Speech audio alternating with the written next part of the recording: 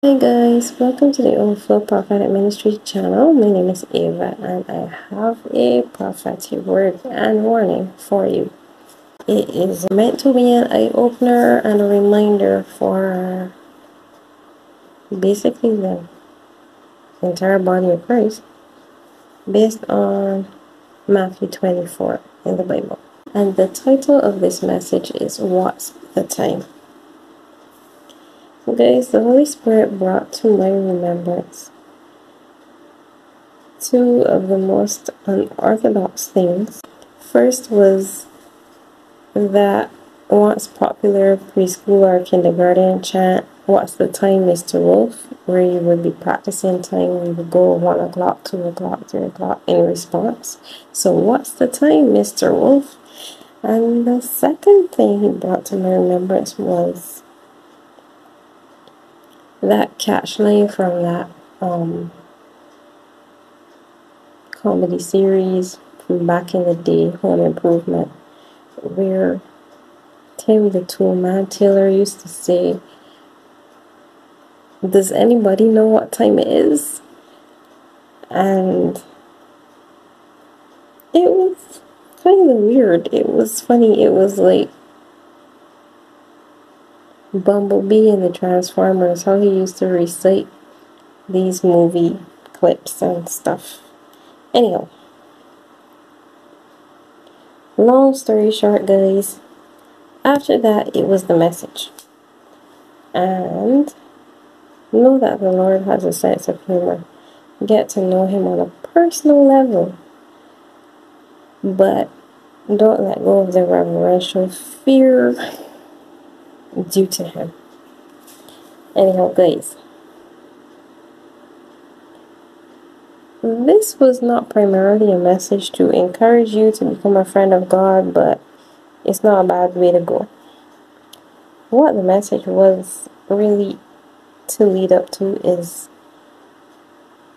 the Lord wants to issue a reminder, share it with His church, a wake-up call for the body of Christ.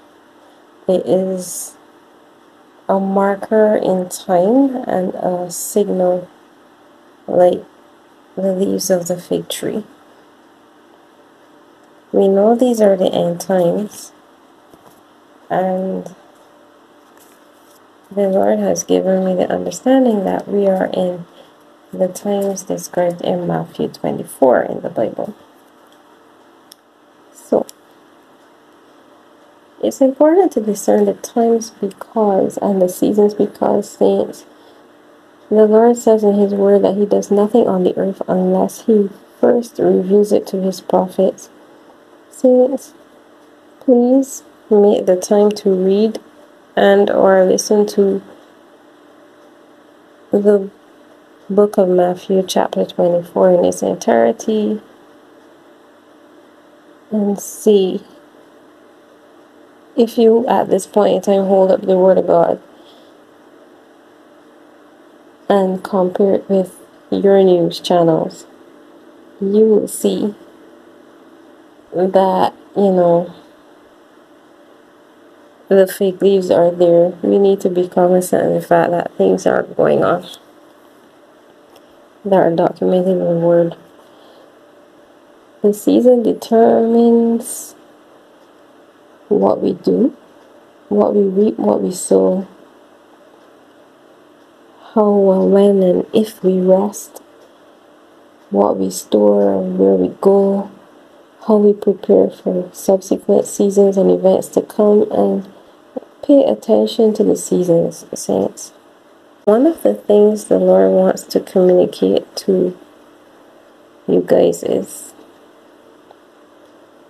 that if the rapture described in Matthew 24:31 and Mark 13:27 seem like a fairy tale, note that the precedent has already been set in the Old Testament with Prophet Elijah and in the New Testament with Jesus. If resurrection seems far-fetched, please note that the precedent has already been set time and time again, but most notable instance being with Jesus, as the Holy Spirit was the only one required there. No prophet, no laying on of hands, no prayer that we know of. Jesus was just raised by the Holy Spirit. And Jesus would have called Lazarus out of the grave. So the dead in Christ raising at his call, the precedent has already been set. Could there be a situation where the Lord takes some of us and leaves others? Yes.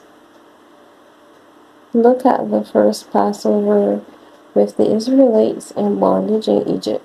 And if they were not covered by the blood of that spotless lamb at the time, applied to their lintels and doorposts, a type of being covered by the blood of Jesus at that time.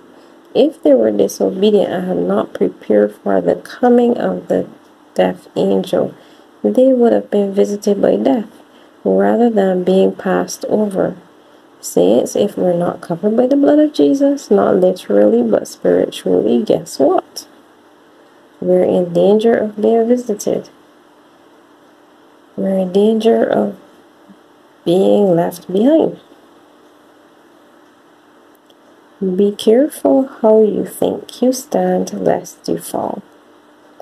Ask the Lord to search your heart and let you know if you are where He wants you to be spiritually at this time. Adam and Eve were still physically in the garden, but they had fallen and the glory had departed.